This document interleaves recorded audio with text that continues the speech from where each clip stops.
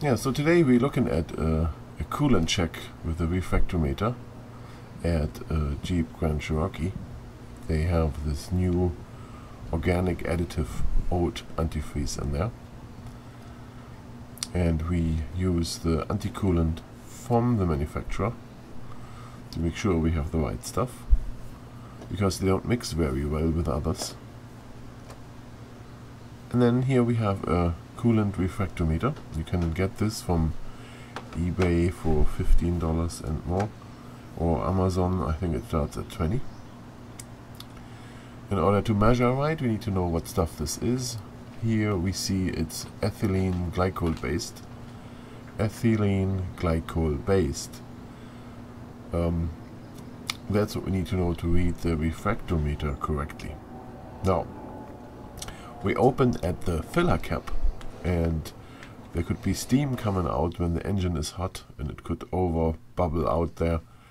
So we want to avoid that, and we are going to try this in the cold engine. We check the filler cap, for the rubber seal that there is no cracks and damage to it. And then we get the refractometer out here. There's a little sucker on there, and then this optical instrument. It's like a rifle scope. You look into one end, the light comes in on this prism end on the blue area. There's a little flap on there.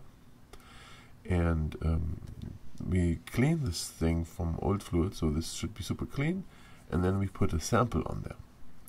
Our sample size is only a few drops. So when you get your sucker out, here, you suck up some of this fluid. It's supposed to be purple. And you put a few drops on there. 1 or 2 you need. And then you use this little glass to squish the fluid around so that it covers the blue area completely. And then you hold it into the sunlight. Not straight into the sun, a little to the side, and then you see here where the arrow is. That's where you read. In this case, 58% ethylene glycol in the mix. That's a little more than necessary. We wanted 50%. So somebody put stuff in there. I have the feeling like too much glycol.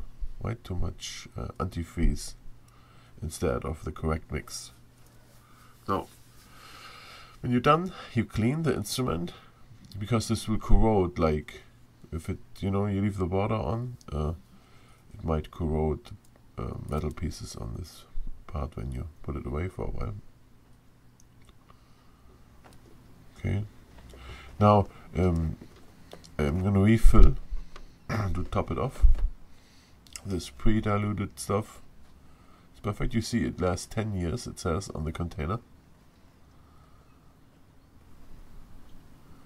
So after 10 years or 150,000 miles, you would replace it.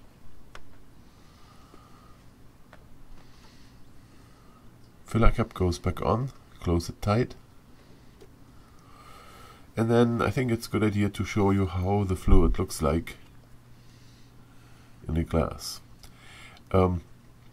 You may think it's all rusty and wild in there, but it's not. Under certain angles with the refraction on the stuff, wow, so it looks rusty, but it's not.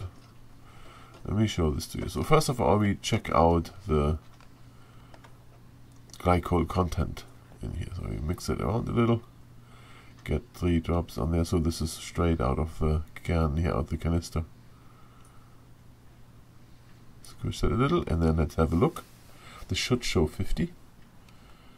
Let's see this a little bit clear. This is very accurate, 50 exactly. That's where the blue line is there, the white and blue separation. That's exactly 50%. That's what we expected. So you see how accurate this refractometer is. And then you see in there, after 60,000 miles, it looks all weird, murky. See that? And even this one does. From certain angles you look at, it looks like rusty, murky, but then again, in another angle it's super transparent and it looks clear, right? So from here it doesn't look clear, but from there it does. So it depends on the angle and the sunlight, how rusty it looks, but it's not really rust. So I'm going to pour that in here. I'm not going to waste it. There it goes. And it is as poisonous as always, so keep your animals away, cats and dogs.